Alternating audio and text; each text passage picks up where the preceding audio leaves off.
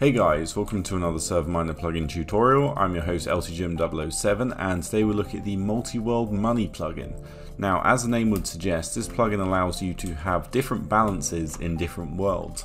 And not only that, you can group certain worlds together so they share the same balance. So this is a really handy plugin if you've got multiple worlds. Obviously, if you have a creative world, you probably don't want people to have the same amount of money in their factions, in the normal world, and in the end, etc. So you can separate these into categories, and you can even set the starting balance for each of them as something different. Now, if I check my balance here in the normal world, it is $0, but if I were to teleport to factions, for example, and then check my balance in this world, we will see that it is in fact $1,000, which is what I set as the default. And then I also have another world where the starting balance is $500. So another thing you can do, which is pretty cool, and we'll take a look at the config in a little bit, is setting the default group that a world gets put in. So if I were to do mv create and then let's call it test world, and it's going to be a normal world, this is going to be put in the default group, which will have a $500 starting balance. So now the world's been created, I'm going to do mvtp to world test, and then we'll check our balance. Now I'm using the multiverse world plugin, but you could use whichever plugin you wanted. This works with all of them.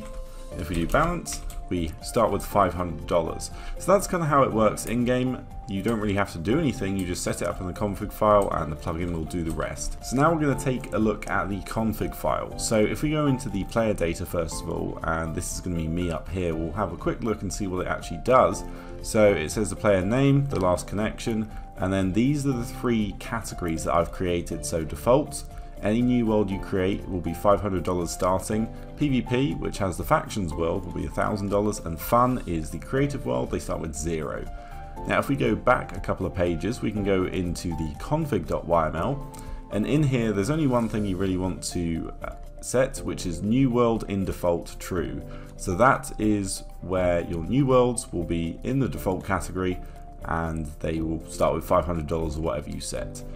Down the bottom here we've got the data.yml, so this is a really important file. This is where we've set our groups. So in this section here I've created 3 groups. Default is what you get when you start up the plugin with the normal worlds, but I've added test in here as well. And then if you want to create a new category, it's as simple as just copying and pasting an existing one, and this could be category test, for example, with world test, so we can delete it out of this one. And then down here we want to create a brand new group info, and this will talk about the starting balance. So for the group test, we want the starting balance to be, let's go with 5555. There we go.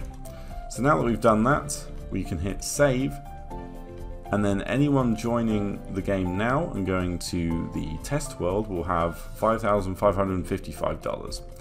And that is kind of how you would configure it inside the plugin. So here we are on the spigot page, and as you can see it's updated from 1.17 to 1.18. Now obviously you need an economy plugin. I use Essentials X and Vault, but you could use something different if that's what your server uses.